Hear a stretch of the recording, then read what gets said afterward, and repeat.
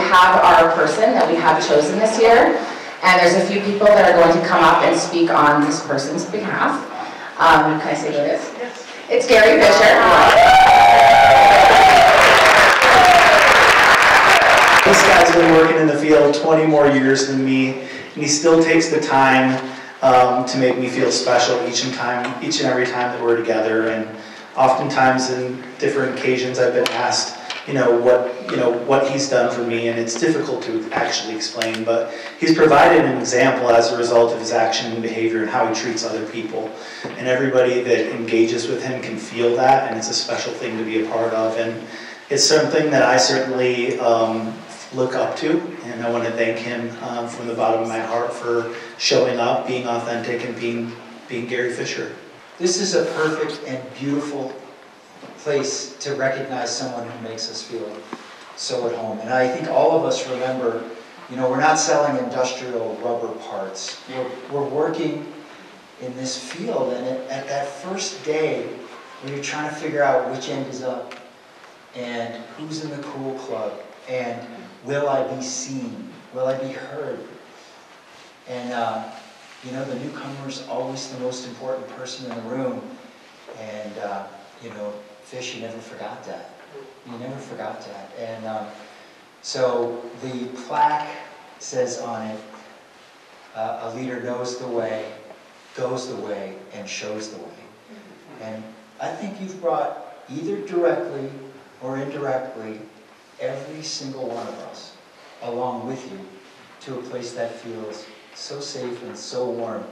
And there's always a seat at the cool kids table with Gary. Jay asked me the other day when he called me, he said, what is it about Gary Fisher? Now mind you, Ben's running the program, Aaron, Brian, Francine are doing the work. He comes up once a week and goes, what is it about Gary Fisher? And I said, Jay, I said, I don't know, man. But one word came to mind, heart. Like the heart of a lion, who is so committed to us and to the patients and to the community.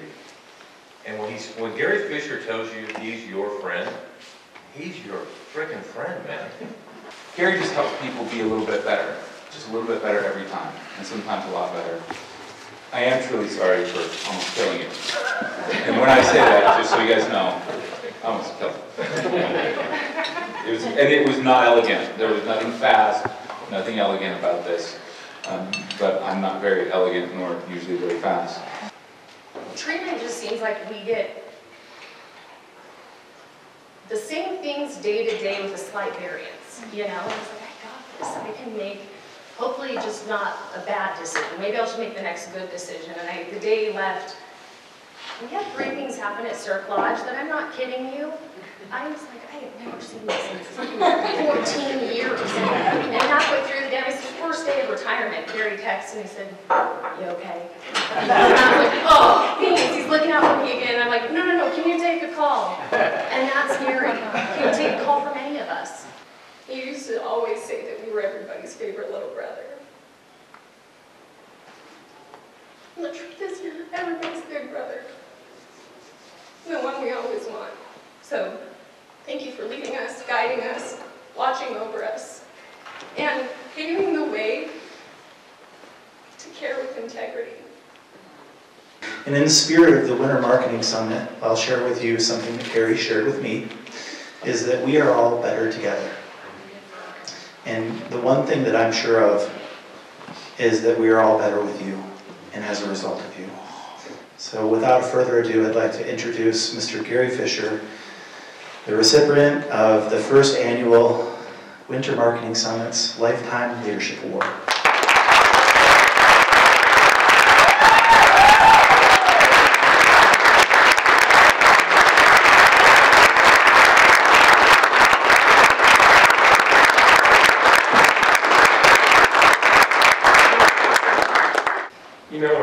I've told this story a couple of times. I was a young guy. My hair was a different color. and I remember I was doing our job, and man, I was so busy that, you know, I really had a hard time being present. And I had a mentor of mine, a gentleman by the name of Ed Storty. Many of you know Ed.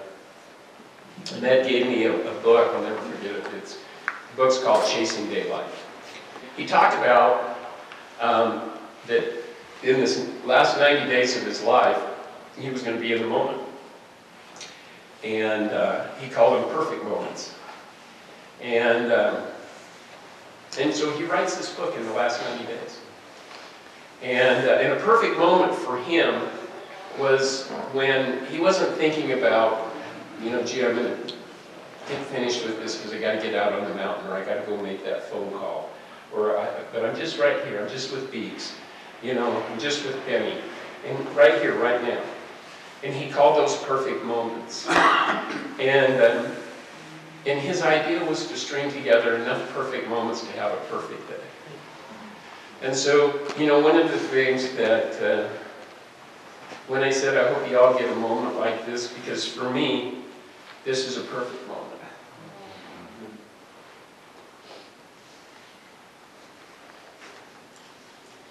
I don't want to be anywhere else. You know, I want this to go on. I want to be right here, right now. You know, I will tell you this, you guys. I have loved doing the work that we do. You know, 35 years ago, I was in a federal penitentiary.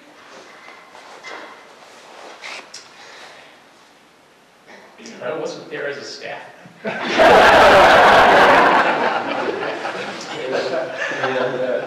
know, and the fact of the matter is, and I just remember, I remember thinking, you know, I'd been given the gift of recovery again. You know, I got into recovery, you know, not because I thought I'd be a sober man, but because, you know, I wanted to mitigate the circumstances surrounding my, you know, my jail term.